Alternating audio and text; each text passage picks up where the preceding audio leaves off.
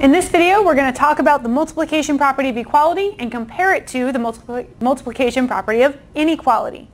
You might recall from when we were talking about solving linear equations that the multiplication property of equality states if we have an equation, so let's say a equals b, then I can multiply the same value to both sides and it doesn't change the equality. So I can say, okay, I'm going to multiply this side by c and I'm going to multiply this side by c. It doesn't matter what c is, as long as it's not 0, it does have to not be 0, it will maintain the equality. Okay? That's true all the time, no matter what the value of c is, except for 0. Sneaky 0.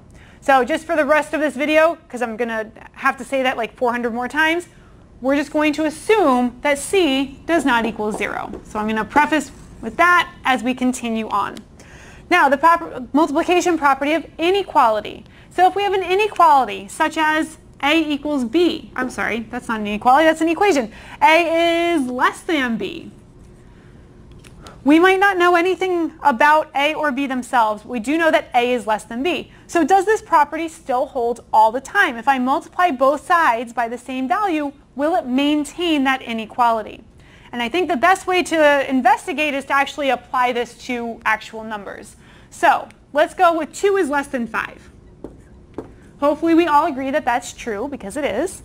And now, okay, let's multiply the same thing to both sides. Let's multiply both sides by 4. I'm just choosing 4 at random just to see if it maintains that this side is less than this side, that the left is less than the right. Well, this would give us 8 is less than 20. That works. Great. Okay, so it held up there. Will it always hold up? I don't know. I mean, I do know, but for the sake of this video, let's pretend like I don't. All right, 2 is less than 5. Okay, now this time let's multiply by -4. What happens when we multiply both sides by -4? We get -8 is less than wait a minute. -8 is not less than -20. -8 is greater than -20. What just happened?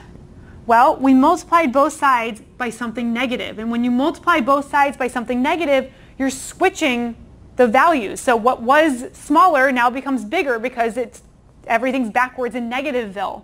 And this will always be the case. So the multiplication property of equality states, if we have a true inequality, this is less than this, or this is greater than this, or this is less than or equal to this, and you multiply both sides by something positive, it maintains that inequality. So there's nothing special there, still true. So we can say if a is less than b, and we're going to say c is greater than 0, so that just indicates c is positive, then c times a is still less than c times b. If we multiply both sides by something positive, it maintains that inequality. However, if a is less than b and c is less than 0, c is negative, then remember what happens. Everything that was smaller is now bigger. Everything's backwards, so the inequality flips around. Then c times a is greater than c times b. Now, I just used the less than sign here, but this is true if this was greater than or equal to, then this would change to less than or equal to. So whether it's just less than or greater than, it would just flip to the other one. And if it's greater than or equal to or less than or equal to, it maintains that or equal to. Because the equality won't change, just the signs, everything else will. So really important rule. This is called the multiplication property of equality. It also is true for division. If you divide both sides by a negative, you must flip that inequality symbol.